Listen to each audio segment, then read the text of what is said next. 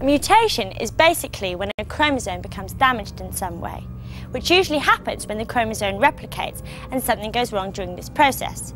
This will almost certainly lead to some strange new characteristics. Like having hair all over your body, or having purple skin, or like having two heads. Or indeed, having extra limbs, like this poor fly. Oh! Yeah, let's make no bones about it. Nearly all mutations are very bad for the organism. So if our DNA and chromosomes are so delicate, surely there are some external factors which could damage them or cause mutations. Right again. There are four major ones which make the chances of mutations much higher if you're exposed to them. And they are? Radiation, UV and sunlight, X-rays, and some chemicals. These chemicals that cause mutations are called mutagens, and cigarette smoke contains a lot of them. Oh. But there's another whole category of mutations that cause disease. These are often inherited. What? Passed down from parent to child? Yeah, via defective or damaged genes. Give me an example. OK, let's take a look at cystic fibrosis. This disease means that the body produces a lot of sticky mucus in the lungs and digestive system. That sounds serious. It is, but the interesting part is how a person gets it. You see, both parents can carry the defective genes, but neither of them will show any symptoms, and so they are said to be carriers. I'm not sure I'm getting this. OK, look. Remember that a child gets one chromosome from each parent. Right.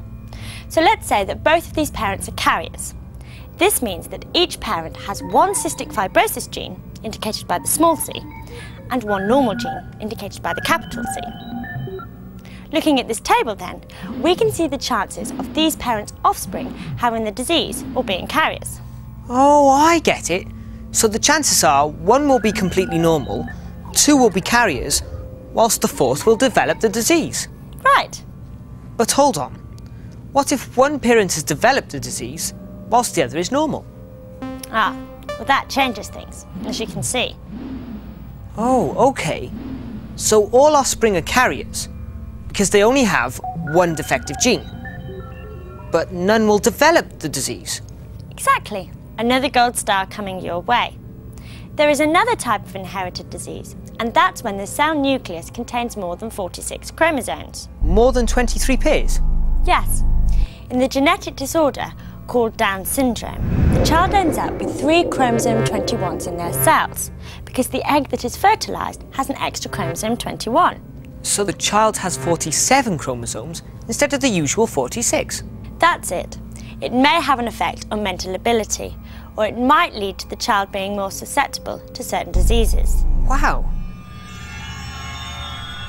It's amazing to think that this tiny spiral, which is in every cell, is responsible for so much.